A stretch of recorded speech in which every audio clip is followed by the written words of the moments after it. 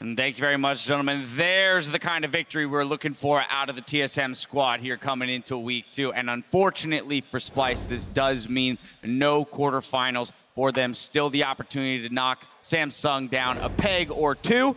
But let's dive into this one here and figure out what adjustments TSM made, because this was a very stark contrast between Game 1 and Game 2, starting in Champs. Well, the first thing is letting Syndra go through is asking for a ball beating back to dodgeball in high school. I mean, you're just going to get beat up nonstop, and that's what Bjergsen did. And the thing that I didn't like about Splyce is the fact that they went with a no-pressure matchup into the Vladimir, and we've seen how Syndra to Vlad plays out. Vlad gets pushed in, Syndra has the opportunity to roam. That means that if you pick a top laner that is really volatile, a matchup like a carry into the Gnar, and you have Syndra go into your lane, you're going to lose that lane, and you're not going to have that win condition.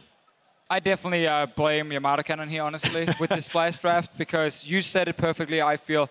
Banning Rumble in the end when you're planning on playing something like Irelia anyway, who can just go up against the Rumble, and you have the same kind of situation where you can try and camp that lane and snowball the Irelia, really doesn't make any sense, because you also end up trading. The first rotation is so important. If you give Syndra, you better get something really, really important on your first rotation to make it worth it. They end up trading Elise for Rek'Sai, so that's like a slight gain maybe for the Elise, and that's it. And the Karma, while she's a good pick, so many other supports to play, so many other different things. We see Alistar, Braum, Nami. Karma definitely doesn't have enough value to be worth giving away Syndra. And of course, when picking Syndra, you know the Vladimir's into it. The difference as well with Splyce is they go for the Irelia, so there's going to be a split pusher, and they end up putting themselves in this awkward 1-3-1 situation where maybe if they had a team fighting top lane as someone that can actually take part with the team and run 4-1, having the Vladimir just go back and forth between lanes, there's a better chance that the pivot would be more effective. Yeah, because what's going to happen later on in the game is Splyce wants to play on all 3 lanes at the same time. So they want to put Vladimir in the side lane, they want to put Irelia in the other side lane, and then Ezreal sits in mid with the support. The goal for them, or the hope, is that Syndra has to go to that side lane with the Vladimir and defend, and then you isolate her, she's alone, she can't kill the Vladimir, you have a winning side lane there for Splyce. Top lane, Irelia has the winning side lane, you have 2 lanes pushing down, it's all great.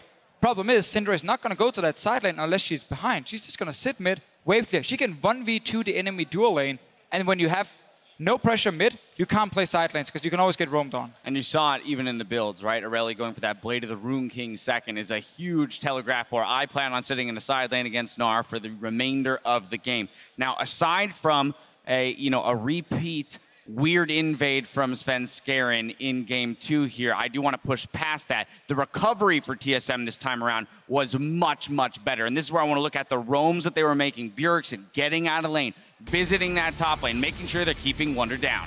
Yeah, I think Team Solo mid is strongest when Bjergsen is on a mid lane pick that can push, and Svenskeren is on a mobile jungler who can gank. And that's exactly what we just saw right here.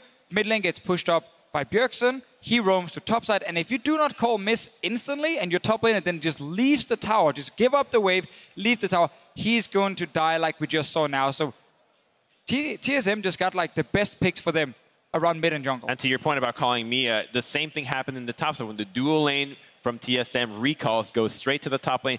Nobody's calling this out, and you have a Jhin sniping the Irelia with the Braum coming in onto the Gnar, once again putting that split pusher even further behind, and Irelia just never got a foothold in the game. She was unable to put any side lane pressure, and in the team fight, she's just going to get blown up. And that's exactly what happened. A couple early kills onto Syndra made Bjergsen a monster. And let's take a look at the Acer replay where TSM really put their foot down here in the mid lane. Starts off as a 2v3.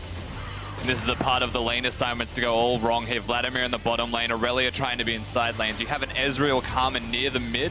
They can get instantly obliterated, and you see exactly that happening, of course, through Bjergsen. As a result of this having a numbers advantage, the team composition of TSM is actually allowed to excel. They've drafted themselves pick and dive, not just poking them down, and it is so easy to combo all of their spells together and make it work. Yeah, and I think this replay just showed exactly why this comp wasn't going to work for Splyce unless Bjergsen fell really far behind, but he didn't. Obviously, he had a great game. This was another good team fight from it. Obviously, a beautiful combo now. You just keep knocking up 2 members a few times, then you kill them. Then you kill them in the end. So it was a really, really well-played game by TSM. They got exactly the picks they wanted. Bjergsen got to roam. He got revenge from that last game he played against Crown, where he had such a poor start.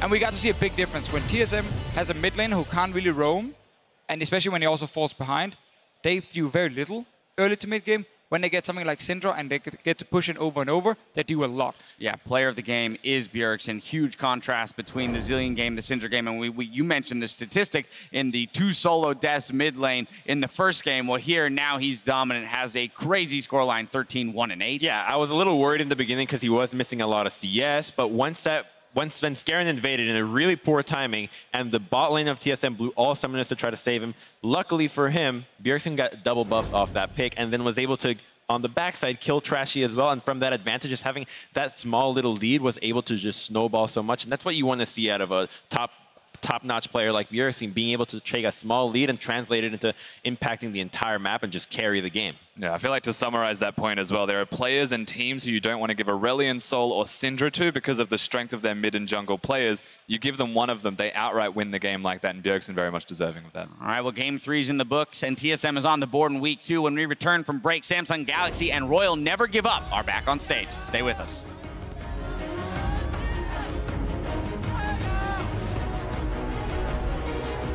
No, I was playing AD and I laned with his Thresh and I was playing AD and I laned with Biofrost Thresh. Oh shit. My god. I'm breaking, of course. Alright, I'm sorry. I'm insta-locking Thresh. But Trashy could join up soon. He has flash of himself, and the heal's not going to come down in time. First blood, but it's an exhaust into a stun, into a very dead Elise, and down the water spout she goes. He's going to get the stun actually in time, just barely. Now time for the knockup into the stun, into the unleashed power, not even needed.